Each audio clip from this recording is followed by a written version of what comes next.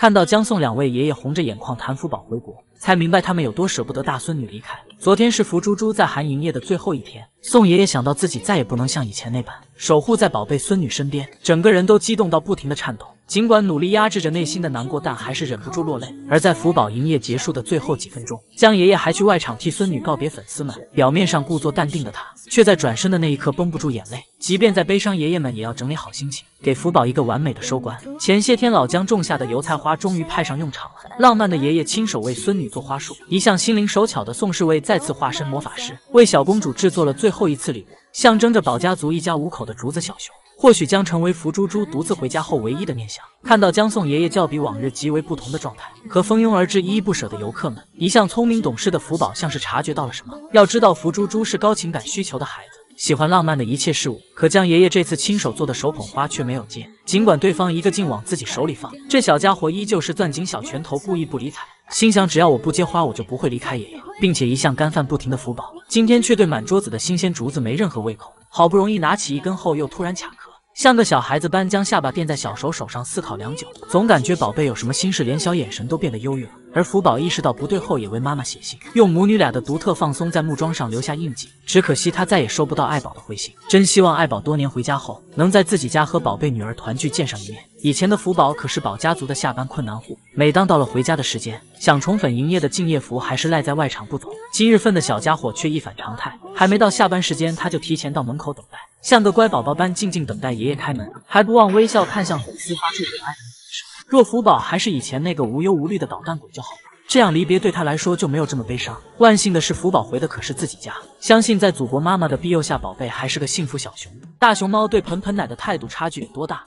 帮帮糖实力演绎努力白努力。作为2022级盆盆教忠实信徒，帮帮糖每次喝奶换气的功夫都会高举小铁盆，生怕被哪个小熊一抢而空。然而在警惕的他也有翻车的那天，只见帮帮糖将盆举到侧面，用脚丫支撑着，本想休息一下继续舔盆，却被不请自来的小伙伴猛喝一大口。小家伙好不容易使出洪荒之力夺回来，下一秒又举着爪爪给白生气喝，很难不怀疑帮帮糖有什么把柄被对方掌握了。而萌兰绝对是盆盆教的唯一巨婴，已经8岁的他奶瘾还是这么大，只要一饿肚子就拿着铁盆对着饲养员搓盆。童年时期的他就表现出对盆盆奶的痴迷，当一群糯米团子排坐喝奶时，这小子偏偏来到木架下吃独食，生怕被哪个小熊影响了品尝美食的兴致。虽然自己的宝贝不容许小伙伴惦记，但萌兰却偷起来别熊的盆盆奶。目睹全程的奶爸赶忙将小偷抬走，这一幕像极了过年家里宰年猪。而萌兰叼着盆也不松口，心想熊在盆在熊族崛起，还有虫洞爱姐天不怕地不怕，连老妈都敢欺负，却有盆盆奶这个把柄。上一秒还和哥哥切磋武艺，一点不服输的他，只要看到外公拿着盆盆奶前来，小爱便匆匆赶来，大快朵颐，打架的气焰瞬间消失。于爱还因为哥哥喝了口奶而兄妹反目，只见他对着于可骂骂咧咧，不知道小家伙嘴里嘟囔着什么，但凶凶的样子却吓得可头都不敢抬。而黄毛七仔也是盆盆奶的虔诚信徒之一，即便是一个幼儿园娃娃们的爹，但这老小子的痴迷程度却只增未减。他将舔盆环节完成到了极致，毕竟谁家熊猫喝奶1分钟刷碗半小时啊！连亲奶爸都忍不住吐槽七仔，这是爱呀，是真爱那种极致啊！尽管盆盆奶的魔力这么大，却依旧有拿不下的熊。熊猫圈最大的犟种喜乐就是其一，巴里台二姑奶奶天生警惕，就连最亲近的饲养员都不信任，生怕有刁民下毒，一心想让娃喝奶的奶爸都被这小妞整疯了。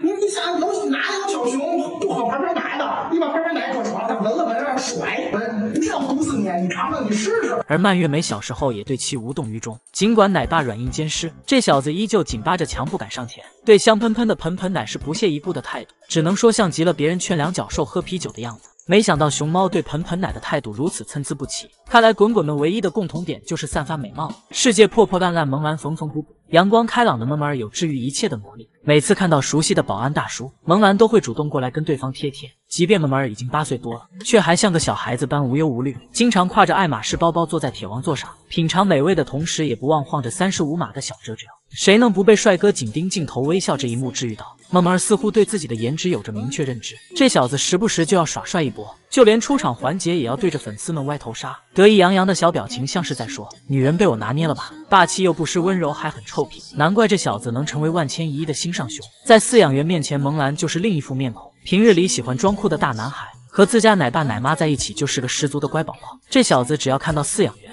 就会兴高采烈地冲过去疯狂打招呼。萌儿还踮起脚挺直了身板，只为和对方近距离贴贴，满眼欢喜骗不了人。一向乖巧的他还对两脚兽事事有回应。本来躺地上呼呼大睡的萌兰，听到远处传来熟悉的呼唤后，一点没赖床。小家伙赶忙起身，准备跑回家找奶爸。一次徐老爷投喂他是想摸摸大外孙的鼻子，结果第一下没有摸到，意识到的萌兰主动凑上前让对方摸。然而萌儿如此懂事，可不是长大后愈发成熟的表现，毕竟还在糯米团子时期的他就是个乖宝宝。当萌兰和妈妈排排坐吃竹笋时，徐萌萌女士刚吃完就盯上好袋手里的，本以为母子俩会争执不休，却没想到小家伙慷慨的递给老妈，还亲手投喂到对方嘴里，像是在说妈妈你是在找这个吗？萌兰啥都不懂的年纪就已经学会了宠粉，这小子仿佛有着天生的镜头感。当工作人员拿着手机拍摄时，其他小熊避之不及，都躲得远远的，只有这小家伙对着镜头撒娇，还不停嘤嘤叫。幺妹儿小时候做行为训练的时候，还因为聪明成了北洞全体熊猫的教材，徐老爷的全部指令他都能乖乖完成，就连解说员都忍不住夸这小子温顺听话。你看他听话吧，他将刺进那个袜裤都没事，拿个针线弄也没事。这小子一直都是鲜活治愈且懂事的，难怪我们总能爱上不同时期的萌兰。西直门三太子萌兰再现经典一字马，游客直呼这门票太值了。看来现在越狱和养鸟已经满足不了我们三太子了。萌兰在尝试一种很新的吸引游客的方法。前几天还有游客拍到萌兰反向投喂饲养员，只见萌兰挑了根竹子就朝墙边跑，看正面插不进去就反过来插，走的时候还不忘检查一下成功没有。难怪动物园给萌兰的介绍里写着智商超群，这皮套下面真的没有人吗？要知道萌兰从小就是个雄鸡，会指挥奶爸教自己爬树。奶爸，我这样看你有一点脖子疼，你去那边。好，听你的，来，往这爬。还会帮奶爸收猫，甚至能和奶爸无障碍交流。60多斤了。你再少点，你60。哎，胖儿。但萌兰最出圈的事迹要数越狱成功登上新闻联播。再来关注一只活泼的大熊猫。昨天上午，北京动物园大熊猫萌兰翻出运动场围墙，爬进了奥运馆饲养后台缓冲区，一度引发了多名游客的围观拍照。越狱之前，萌兰也是做足了准备，先是爬上树观察地形，然后为了越狱锻炼身体，甚至连园区内的麻雀都是萌兰为越狱培养的眼线。最后霸气拆毁监控，在众目睽睽下用玩具球垫脚爬墙越狱成功。之后，北京动物园为了留住西直门三太子，连夜加高围墙，还给萌兰加了个豪华顶楼。本以为这次应该插翅难逃了，可是这也太小瞧我们西直门三太子的智商。萌兰再次试了试高度，确实有些够不到，但很快聪明的小脑瓜就想到一个好办法，既然爬不出去，那就挖个地道钻出去。说干就干，萌兰立刻付诸行动，开始在围墙边挖坑。没出几分钟，墙角就被萌兰挖出一个大坑，但是萌兰忘记了这是大白天，作案过程全部被游客拍了下来。于是越狱计划再次宣告失败。然而自从萌兰凭借越狱走红后，去动物园看她的游客越来越多。由于害怕影响到萌兰休息，动物园决定让萌兰自己决定上班时间，把内场和外场之间的小门打开。如果萌兰累了，她就可以自己进去休息。萌兰现在在自己休息室，然后什么时候出来由萌兰决定。不得不说，我们萌儿真是凭实力实现打工自由。听说丫丫要搬到他隔壁后，天天上树帮丫丫监工，一天到晚忙得不行，还是个妥妥的妹口。和妹妹见面的时候会乖乖坐好，开心的摇手手。就问这样古灵精怪的三太子，真的不考虑送去上学吗？被妈妈强制洗澡，火出海来，双手叉腰和奶爸对峙冲上热搜。熊猫蔓越莓到底是什么可爱的小熊精？视频中双手叉腰跟奶爸脸，仿佛是想让饲养员注意一下对国宝态度的大熊猫，就是蔓越莓大名青青，和他对峙的饲养员就是杨。这搞笑的一幕让很多网友直呼，请院长脱下熊猫玩偶服别装。由于蔓越莓小时候特别贪玩，经常把自己搞得像是在煤窑做苦工，因此得名蔓越莓，这才有了被妈妈姚曼强制洗澡。小时候的蔓越莓不喜欢洗澡，抬手就给妈妈一巴掌，奈何力气还是抵不过妈妈。姚曼给好大儿洗完澡后还抱起来看看洗干净没，这一幕也让蔓越莓直接火到了海。英国《每日邮报》还给他出了专刊，和旅居韩国的福宝一样，蔓越莓也有个超级宠他的饲养员杨奶爸，两人的日常互动就像亲父子一样，不是一起在树枝上玩耍，结果把树压断了。蔓越莓见状扭头就跑，留下奶爸杵在原地。有时爷俩也会一起趴在地上自拍看手机，蔓越莓还会时不时亲一下奶爸。由于蔓越莓老是把自己搞得脏兮兮的，奶爸干的最多的就是给他擦脸。蔓越莓不喜欢喝盆盆奶，奶爸就给他包怂吃，窝窝头也要确保新鲜后才会给仔仔吃。不过奶爸虽然照顾熊猫细心，但审美好像不怎么好，竟然把麻袋套在仔仔头上拍照，这能好看吗？父子俩的日常也是十分的相爱相杀。奶爸打扫卫生，蔓越莓就在一旁捣乱，还趁奶爸不注意偷偷溜出来，没走2步就被抓了回来。而所谓的对峙，其实是奶爸在锻炼蔓越莓的后肢力，只是那霸气叉腰气鼓鼓的模样实在太吓人。蔓越莓吃饭噎着呢，奶爸就使劲拍他的后背，他就拼命的往下咽。奶爸只能像狗熊坦一样抱他，这下可把奶爸累坏了。毕竟是几百斤的大胖娃，奶爸那小身板可遭不住。不仅如此，蔓越莓被奶爸当跨栏，还会气得原地跳脚。此时蔓越莓心里肯定在想，要是长不高就全怪奶爸。于是杨奶爸没事就给他拉腿长梗，无论刮风下雨，杨奶爸都会起早贪黑照顾好这个调皮鬼。蔓越莓也越来越黏奶爸，但甜蜜的时光总是短暂的。蔓越莓长大后就被调去了其他动物园，而自从蔓越莓走后，杨奶爸脸上再也没有了笑容。一人一熊在节目上再次重逢时，蔓越莓依旧记得奶爸任凭奶爸抚摸蹂躏，像个小孩子一样缠着奶爸。这一幕让围观群众都眼含热泪，想必这就是饲养员与熊猫之间深厚而真挚的感情。愿每一个熊猫都能碰上真心对待他们的奶爸奶妈。注意看，眼前这只熊猫是全世界唯一一只被圈养的棕色大熊猫七仔。被发现时，大家还以为它得了白化病导致掉色，谁知这竟是一只天然的棕色大熊猫，因此还得了个亲切的称呼——巧克力熊。由于天生毛色和其他熊猫不一样，所以小时候的七仔被妈妈遗弃在野外。被发现的时候已经奄奄一息，因为长时间未进食，七仔身体当时已经处于严重脱水状态，且浑身长满寄生虫。研究人员把小家伙带回救治中心后，安排专人24小时轮流照顾，这才让七仔捡回一条命。至于为何七仔的毛发呈棕色，而不像其他熊猫一样呈黑色，只能暂且归结于基因突变。而且野生熊猫中也有棕色的大熊猫，只不过七仔是唯一一只被圈养的棕色大熊猫，它也因此拥有了其他熊猫没有的彩色照片。因为七仔从小就与其他熊猫宝宝不同，有点天外来客的感觉，于是便用电影《长江7号》中外星小怪兽七仔命名。而为了保证七仔能够健康成长，还需要给他找一位奶妈哺乳。经过工作人员的多番商议，选定奶水丰富的猪猪为七仔的后妈。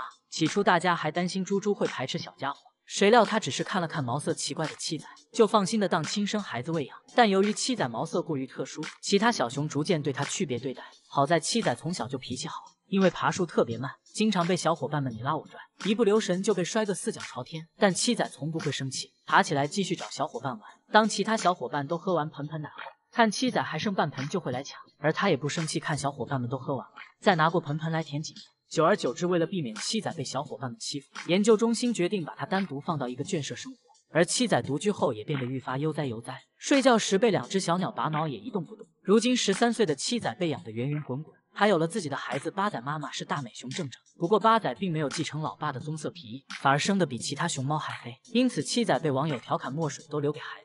如此一来，天生棕色的七仔更加珍贵，不愧是国宝中的国宝。直到看见熊猫圆润带干闺女花花，才明白什么叫不是亲生胜似亲生。由于花花的亲妈成功生她时已经20岁了，相当于人类的80岁，实在是无力再抚养花花，所以在花花9个月时就把娃交给了圆润抚养。圆润给花花喂奶时，会时刻关心花花的动态。花花吃着吃着睡着了，圆润还会扶一下宝贝干闺女。而圆润给亲女儿二狗喂奶时，不是自己睡着了，就是跟二狗打起来，场面一度不可控。二狗跟花花打架时，直接把花花推下了架子。圆润看到后，二话没说就把亲闺女薅下去，给干女儿花花出气，气得二狗咬花花的脚。而当花花和二狗在木架下玩耍，圆润下来时一屁股坐在花花身上，把花花吓一跳。花花就疯狂蹂躏干妈，但任凭花花怎么打，圆润都不还手。下雨天，二狗在树上玩不回家，圆润爬上去就把二狗拽下来。看热闹的花花也被奶爸抱了回去，只留下二狗一个熊连滚带爬的回屋子。咱就是说，真的没人为二狗发声吗？可能二狗小时候在妈妈这里受了太多委屈，才会在长大后经常欺负花花，联合其他俩土匪一起夺花花的笋。不过花花脾气好，倒有技巧，被夺笋惯了，还会主动当起包笋机器。因为从小跟着干妈长大，花花爱吃笋尖的习惯也是随了干妈，口味刁钻，只吃好的，接苹果时只张嘴不动手，和干妈圆润也是一模一样。不过最搞笑的要数圆润教花花躲雨，一个敢教一个敢学，只顾脸不顾地，学名掩耳盗铃式躲雨。而花花的亲妈成功特别爱干净，每次出镜都白到发光，花花却一点没遗传到亲妈的优点，反而随了潦草的圆润。圆润当妈前是出了名的不爱干净，号称挖煤集团的3大地头之一，就连官方都下场吐槽，给圆润起了个小名叫脏脏。现在花花也学会了挖煤，只能说真不愧是圆润带大的娃。但花花有时也会让干妈十分头痛，由于花花天生右后脚长外，很晚才学会爬树，圆润教他的时候急到抓耳挠腮。现在花花会爬树了，圆润干妈却和俩闺女分开了。想必独立生活的他一定很想花花吧？这绝对是我见过最委屈的小熊猫，揣着手窝在墙边的样子简直不要太可爱。眼前这只熊猫叫福星，2017年出生在雅安避风峡大熊猫研究中心，在一场直播中一战成名。当时一群熊猫宝宝排在一起，福星凭借一身粉红色毛毛和巨婴体型脱颖而出，从小个头就比别的熊猫大，实在是很难不被注意到，因此收获了一众粉丝。又因他的身形很像泡发的胖大海，于是福星便有了别名胖大海。胖大海从小就很呆萌，总是表现出很委屈的神情。有一次被饲养员放在墙边方便打扫青团，他直接委屈地揣起了手，最后还等着睡着了，把很多网友的心都萌化了。胖大海也凭借这张图再次出圈。小时候的胖大海不仅可爱，而且非常老实。由于经常被妈妈夺笋，最后自觉成为妈妈的剥笋机器，背着妈妈吃窝头时，眼神中还透露着心虚。长大后的他被送去了北京动物园，和萌兰还是邻居，人称西直门四少。刚到北洞的胖大海十分内向，由于不适应环境，甚至有些拘谨。但认识萌兰这个社牛后，很快就被治愈。工作人员给他的院子装喷头，没搞懂的小福星直接被喷湿了，他立马走到墙边，对着萌兰一顿哭诉。和萌兰熟悉之后，两人闲着没事就一起唠嗑，萌兰还找胖大海拔河。一番角逐后，胖大海选择放弃萌兰胜出。不得不说，萌兰确实有一种魔力，能带动周围熊猫的情绪。胖大海在他的影响下已经活泼开朗了起来。更有意思的是，有一天听到广播里喊下班时间到，胖大海没有一丝犹豫，直接准。尊敬的游客，您好，我原进园时间为18点整。欢迎您再到北京动物园参观游览。不得不说，胖大海绝对是自觉性最高的打工熊，让人觉得他肯定能听懂人话。这样呆萌又可爱的小熊猫，谁会不爱呢？没想到大熊猫个个长得膀大腰圆，胆子却小得不忍直视。一天，花花想尝试给自己做个新造型，把分开的竹子戴在头上营业，引来游客一阵阵的尖叫。结果下一秒竟然被竹子吓得一激灵。而花花可不是唯一一只被竹子吓到的熊猫。这只熊猫弯腰去拿竹笋的时候，不小心碰到立在旁边的大竹子，竹子倒下后，吓得熊猫立马跳了起来。虽然场面一度很尴尬，但为了维护国宝的面子，还是若无其事的疯狂旋反，被自己啃的竹子扎到屁股。200多斤的熊猫直接被吓得身轻如燕。而有被竹子吓到的，还有被落叶吓到的。这只熊猫前一秒还在思考熊生，下一秒就被落叶砸到，吓得一激灵。不得不说，熊猫的胆子是真小。这只熊猫晚上独自在外面睡觉，一声鸟叫就吓得顿时握紧拳头，秒变功夫熊猫。不得不说，熊猫的警惕性真的很高，稍微有一点风吹草动就被吓得立马逃窜。一群熊猫围在一起吃竹子，一只不知道被什么惊到了，其他熊猫被吓得全部慌忙逃窜。前一秒还在专注干饭的老大哥们，听到不明声响集体上树逃窜，画面简直不要太搞笑。而最夸张的要数被自己的宝宝吓到，一位熊猫妈妈在前面吃着竹子，突然被身后的宝宝吓得原地跳了起来。熊猫宝宝突然打了个喷嚏，也能把熊猫妈妈吓一跳。然而还有一些熊猫会被自己的玩具吓到，比如在吃竹子时不小心勾住摇篮，下一秒就被飞驰而来的篮子吓得原地起飞。被吓到后还会拿玩具出气，比如这只熊猫被自己玩的球吓到，确认没有威胁后抓着球狂打。海南大熊猫顺不小心被床砸到，下一秒就气愤至极，把床一把推进了坑里，拿着玩具疯狂发泄时，仿佛在质问为什么吓我。看到这些画面，谁还能想到如此胆小的熊猫竟然被传是蚩尤坐骑，甚至是食铁兽一般的存在呢？大熊猫就是天生反骨吧？传说中的熊孩子到底能有多叛逆？这只小熊还是幼崽时就暴露出它的本性了，因为爬不出篮子就气得嘤嘤大叫。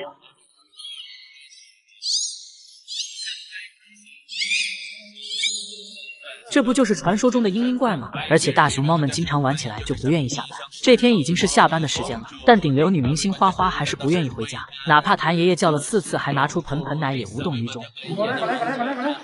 无奈之下，谭爷爷只能抱走这只胖熊。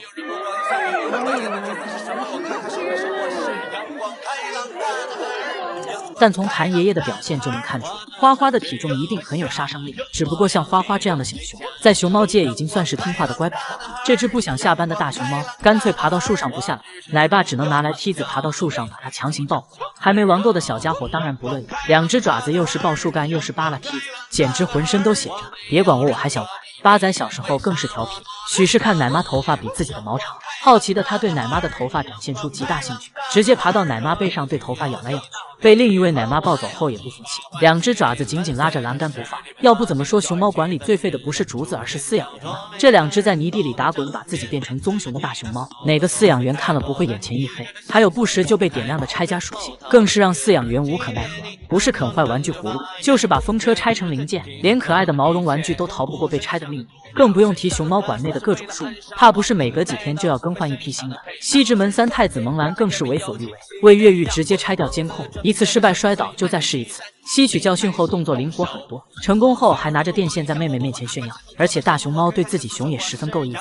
闰月吃东西时可谓十分霸道，明明地上全是竹笋，但他偏偏盯着花花包好的笋，包一根抢走一根，有次连抢7根，直接把花花气得躲去一边。不得不说闰月真是无愧于2狗的外号。而荷叶的一身反骨拳对着姐姐和花花，没事就搞偷袭吓唬花花，尤其喜欢在花花吃饭时突然出现，还调皮的学花花走路。别的熊猫喜欢玩滑梯玩秋千，在荷叶这却是最喜欢玩花花，没事就把花花当玩具球一样推来推去。有这样的弟弟，难怪花花小年纪就看起来这么活性。就是说大熊猫毛茸茸的外表下，估计都藏着一个叛逆的灵魂。哪只大熊猫没有黑历史？出来混迟早要被翻出来的。其中代表熊就是元小，刚出道时被称为大熊猫中的悍匪，身材高大，虎背熊腰，2个黑眼圈，不怒自威。但你千万不要被他的外表给骗了。实际元小性格温顺酷，爱吃瓜。2岁时因为旁观哥哥武艺打架，不幸被误伤砸断了腿，为了治疗只能剃光腿上的毛。结果贴心的医生为了对称，干脆就把2只腿毛都剃光，又看好戏似的给娃留下2只毛茸茸的鞋子。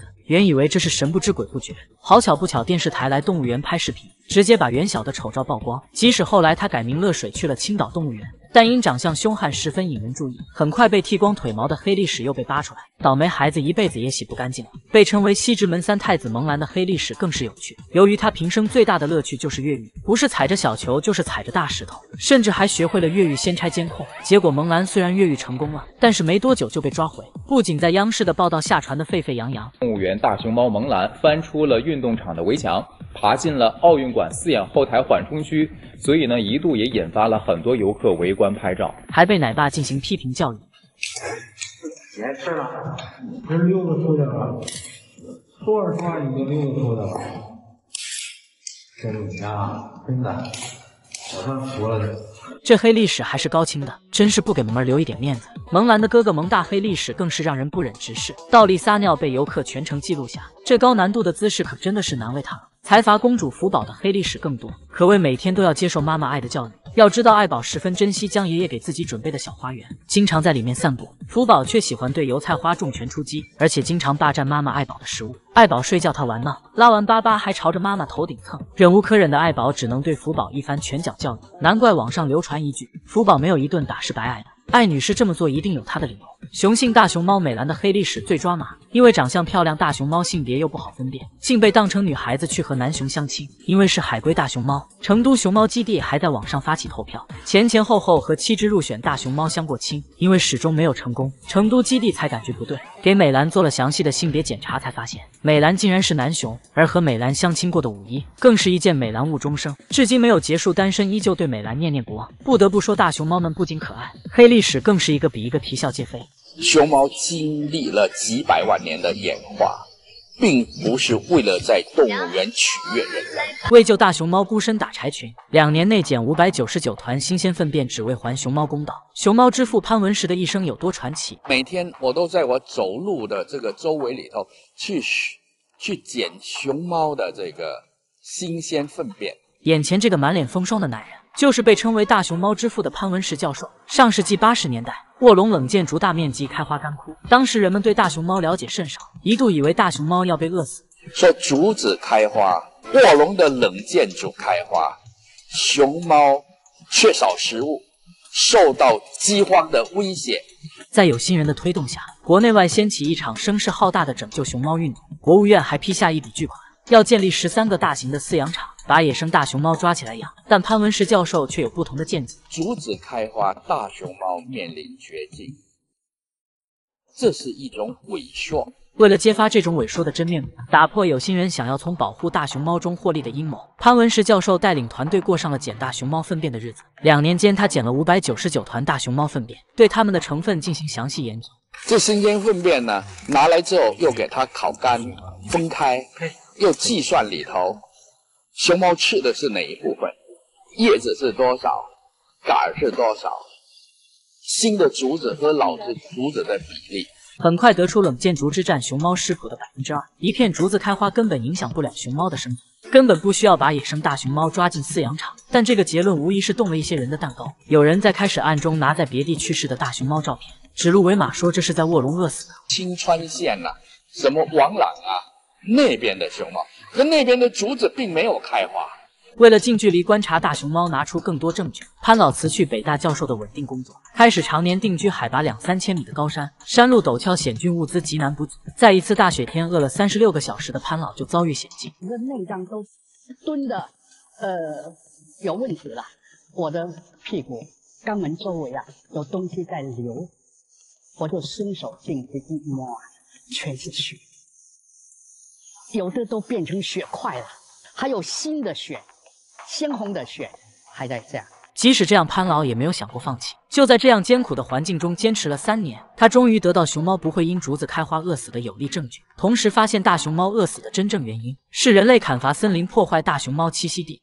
破坏熊猫的生存的原因不是自然，而是人的错误造成他们生存的困难。潘老顶住各方压力，果断上报写信说明情况。在他的呼吁下，秦岭大熊猫保住了自己的栖息地。如今秦岭大熊猫没有人工干预，坚持自然繁育，数量却从109只增加到387只。30年的时间过去了，潘老的学说得了时间的检验，这就是潘老能被称为中国大熊猫之父的原因。旅美熊猫丫丫究竟何时才能回国？4月7日，旅美大熊猫丫丫租期已到，但归国日期却一拖再拖。原定4月12日乘专机归国，孟菲斯动物园却宣布将于4月8日为丫丫举办告别派对，并举办展览庆祝跟中动协合作20年。可这样一套流程下来，丫丫要在孟菲斯待到月底才能回国。消息一出，瞬间引发网友热议。毕竟所有中国网友的心愿都是丫丫尽快归国，而不是配合美方搞什么仪式感。丫丫、乐乐2只大熊猫在美国待了整整20年。结果一个客死他乡，一个又老又病。乐乐死后，丫丫整日食不果腹，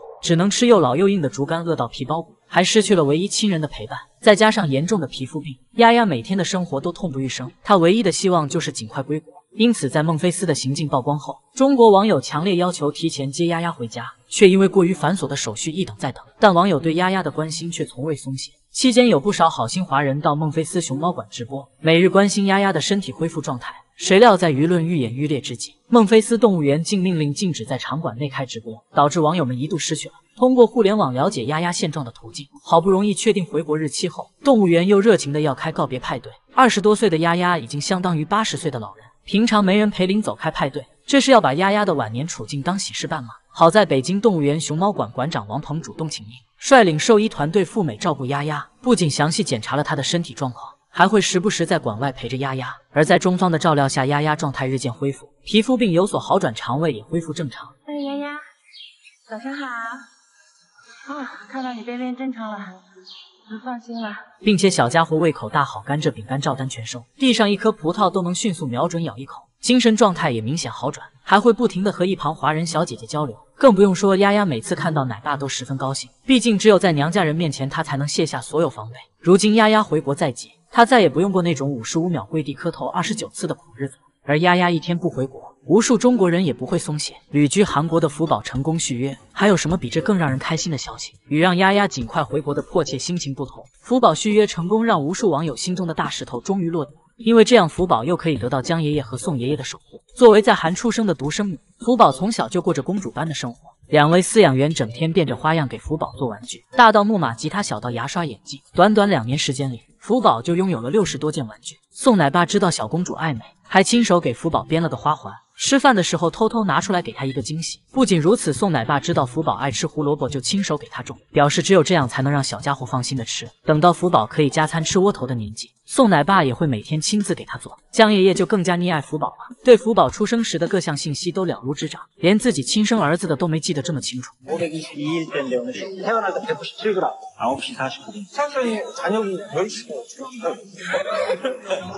当福宝睡在自己造的青团堆里时，江爷爷都会夸这是小公主的专属城堡。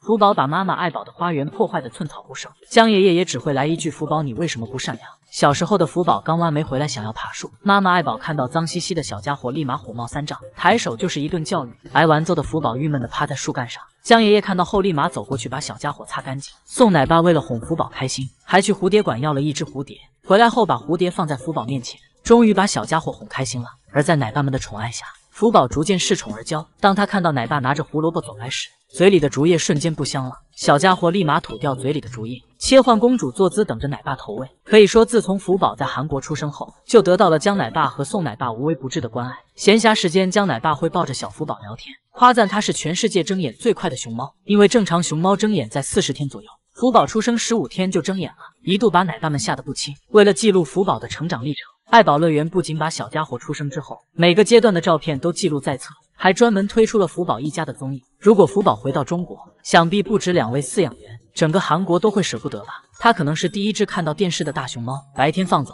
晚上踩点赶着回家吃饭看电视。大熊猫杨和不仅是第一只主动寻求人类帮助的大熊猫，还是第一只赖在人类驻地不走的大熊猫。视频中这个坐在凳子上看电视的大熊猫，就是秦岭野生大熊猫杨和。杨和第一次出现在人类视野中，是在一处村庄的农田里，正好附近有大熊猫救助基地，村民们就合力将杨和送去了驻地。你的熊猫跑到我们的地里去了，所以老百姓就跑到老百姓的地里面去了，老百姓就把它抓起来了，抓起来送到我们这儿来，因为它脖子上戴着无线电顶针。工作人员根据杨和发出的嘤嘤声，发现它的牙齿坏了，牙缝里塞的全是竹签，于是对杨和实施了紧急救助，把牙缝清理干净后，又喂了它一些抗生素、消炎以及好咀嚼的馒头。然而杨和自从知道了馒头的味道后，手里的竹子顿时就不香了，看到研究人员就丢掉竹子要吃馒头。我本来正在那吃咔咔吃竹子呢，一看见我把那竹子一扔，一个成品要吃的东西。在基地人员的照顾下，杨和的身体逐渐恢复了。工作人员就打算把杨和放生，谁知一打开笼子，杨和死活不肯走，无奈只能用脸盆连哄带吓的把杨和赶走。但令所有人都没想到的是，到了晚上，杨和又自己跑回来了，还在村民家里看起了电视。你看你的熊猫。